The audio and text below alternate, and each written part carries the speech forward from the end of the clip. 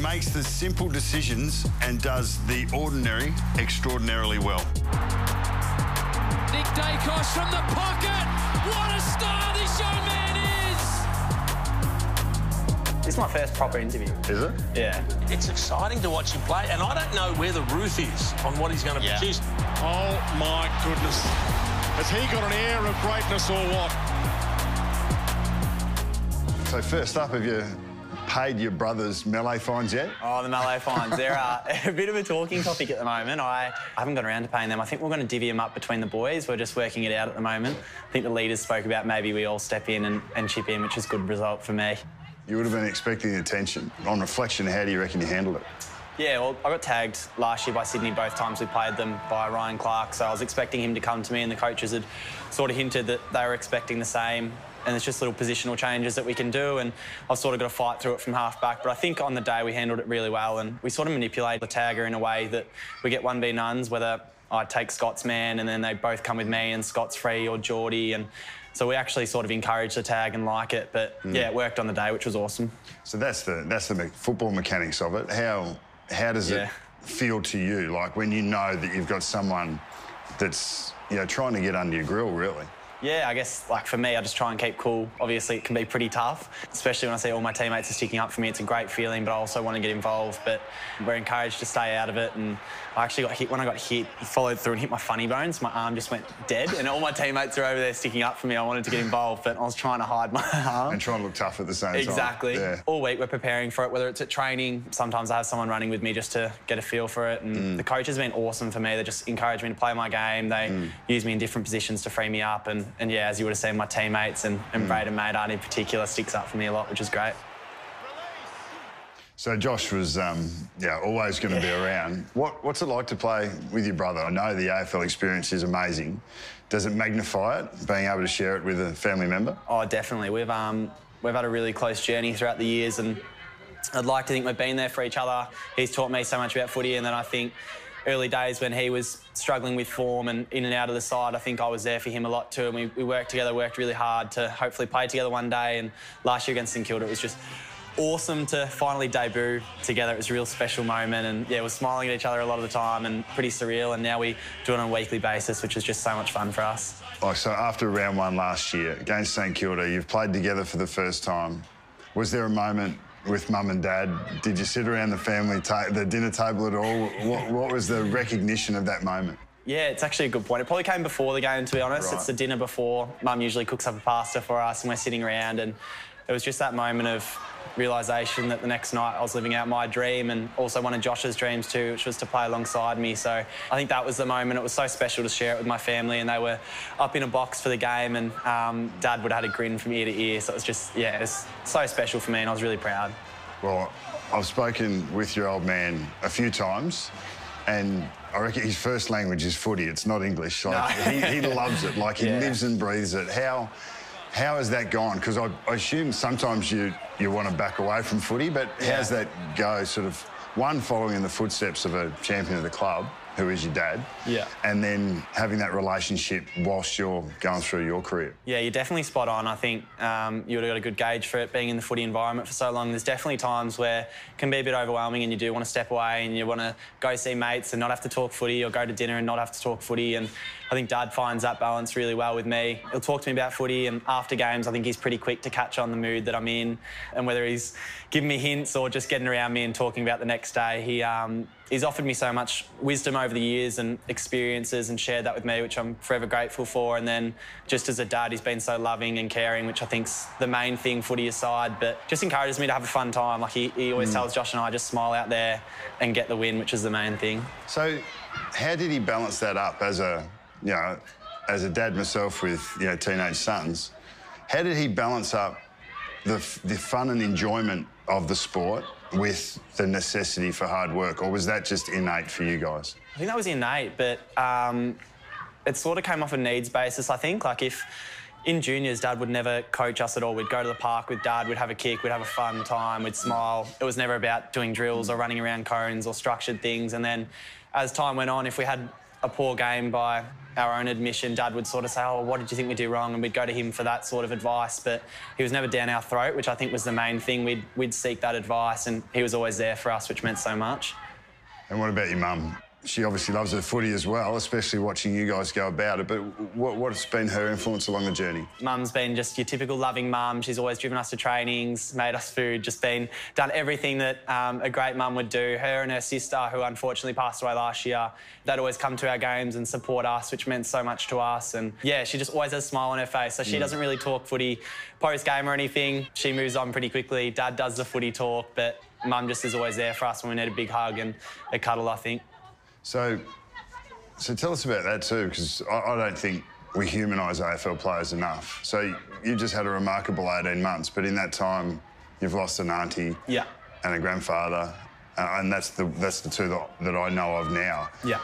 Like, so riding those highs and lows as a family, does it just bring you close together, and as a club, I suppose? Absolutely, yeah. So going into my first year, Christmas Day, we lost my auntie, which was a battle with cancer, which was terrible for us. It was a really tough time, and yeah, Christmas Day was spent at hospital, and we got through that, and as you said, like, we just come back to family, and I think even the club here has created a great culture where we wrap our arms around each other and are always there for each other, and we encourage each other to be vulnerable and open up. And then unfortunately lost my dad, my grandpa, on the eve of round one. We had his funeral, so pretty tough. But as you said, I think it sort of does make you realise that footy's just a small part of your life and there's so much else that goes on. But yeah, definitely set my priorities with you want to do well in footy, but just make sure family's okay first, I think. Yeah, both you and Josh have presented amazingly well in those spaces, so thank you. Well done to you. Appreciate that. You're playing some good footy. You've started with 35 to open the season. 32 and a couple of goals against Brisbane, copping a tag even in a loss. 33 against the Tigers, then 38, 42, 40. Like, it rolls on. You're doing a pretty good job at, debunking the second-year blues. How have you done it? I think for me, it just comes back to working really hard. I was really happy but not content with my first year in a way. The ultimate for me was being there on the last day of the year and winning it as a team, and unfortunately we obviously fell short by a point.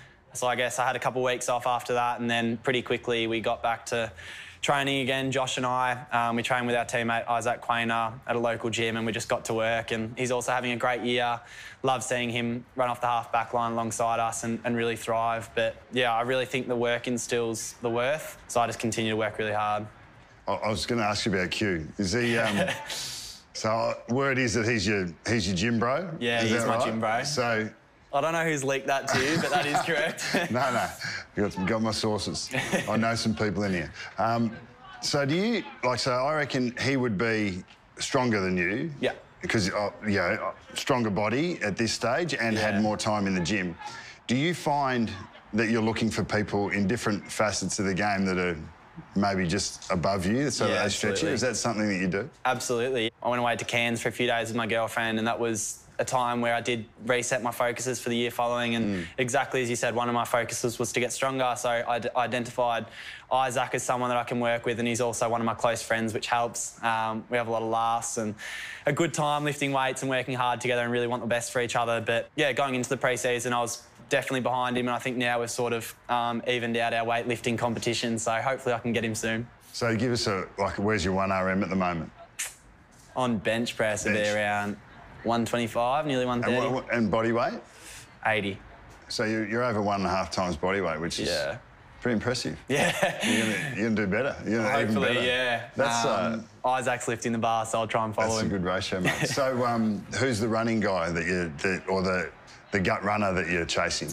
Yeah, well, Josh has been really good for me. He's improved his running out of sight, so I've done a lot of running with him in the off-season. And then just the likes of Pat Lipinski, Jack Crisp, Isaac again. There's so many good runners we have. I'm really fortunate, and just seeing the work they put in, and even pre-season, the way they come back in shapes, something that I'm adjusting to. This was my first pre-season coming back as a player, and seeing the way that all the boys came back, I think was really motivating for me too. You spoke about cans and going goal setting. Do you write them down? Do you, obviously you share them to bring accountability, but I get the sense that the drive comes from within. Yeah, constantly. But did you write your goals down? Yeah, I wrote them down in a little journal. which was good for me. I think, as you said, just holding yourself to account. And yeah, daily I check it and try and check in with how I'm tracking. And yeah, I think once I write it down, it really holds me to account. That's why I like doing that. So stretch goals in there, like big picture ones?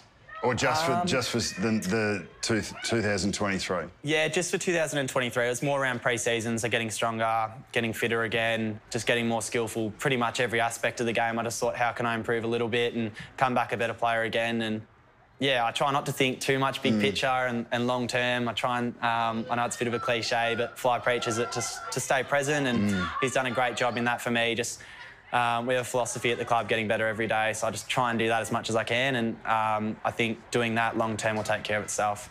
I love that answer, but I'm not going to let you get away with it. Is there anything there about BNF?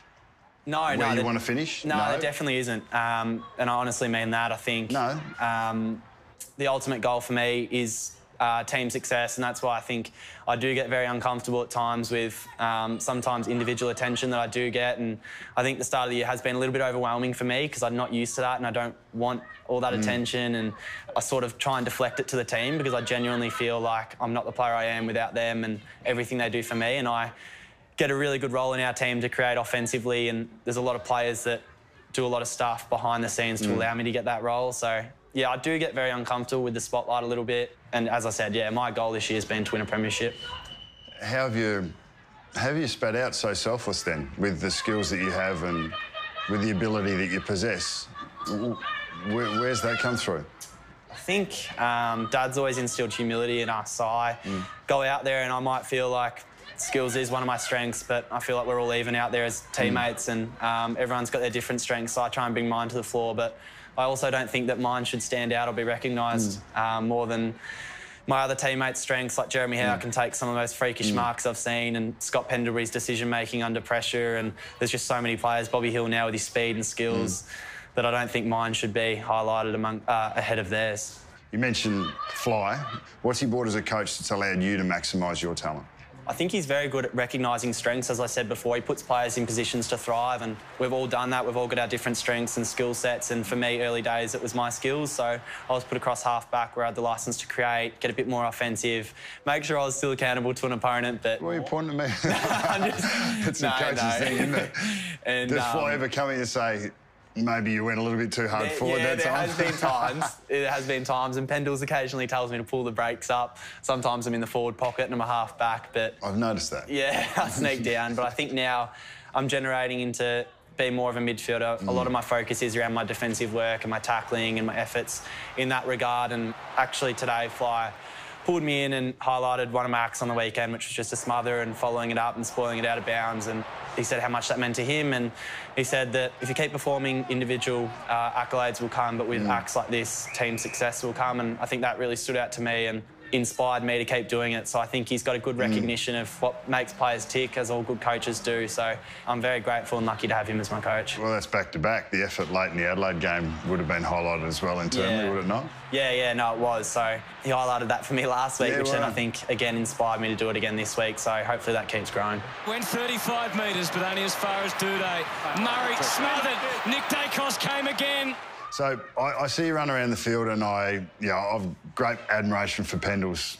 Played with him, coached him, and now I'm observing him as, from a media view.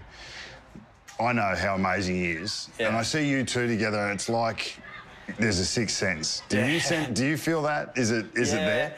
Yeah, at times I definitely do. Even if I'll be in trouble ball in hand, I'll just flick him the ball because I know he'll take care of it. And probably give it back to you in the better position, But I'm actually in line with him in defence, so he'll be always in front of me, so then when we get the ball back in offence, we know that where each other are, and I think he's been an amazing role model for me, not only on field but off field, setting such high standards and seeing him come in and at the age he is now, and I think it's his 19th, 20th year, but he trains just as hard from all reports as his first few years. I think it's really inspiring for me, and as you would know, he's just so humble, and I think the thing that I love most about him is the things he tells all of us to do, he would do himself. He doesn't tell us to do anything that he wouldn't do, so I think that's a great aspect of his leadership. And Darcy Moore? So you had Pendles last year, and now you've got Darcy this year. From the outside, once again, like he just looks like he's duck to water, just so impressive with the way he goes about it. What does he bring to the team with his attitude and view on the game? Darcy's been amazing stepping into obviously big shoes to fill, and I think it's been a seamless transition. I think it really helps that Scott's still there and guides him, and I'm fortunate to play in the same line group in the back line as Darcy, and just the leadership he gives us on game day. He's so calm. His pre-game speech is always enough to get us hyped up, but it's always still calm no matter the occasion. And well, you and he end up coming out the front at the moment, sort of smiling. Yeah, I love coming out the front of the race. It's always been a little superstition. I always come out early. I love seeing the crowd and hearing the roar. Gavin Brown was my first skipper, and I had to touch the grass straight after he did. I had to be the second guy. It looks like you're doing something similar. It's pretty similar at the moment. I love taking it all in and hearing the roar as we first come out, so it's pretty special.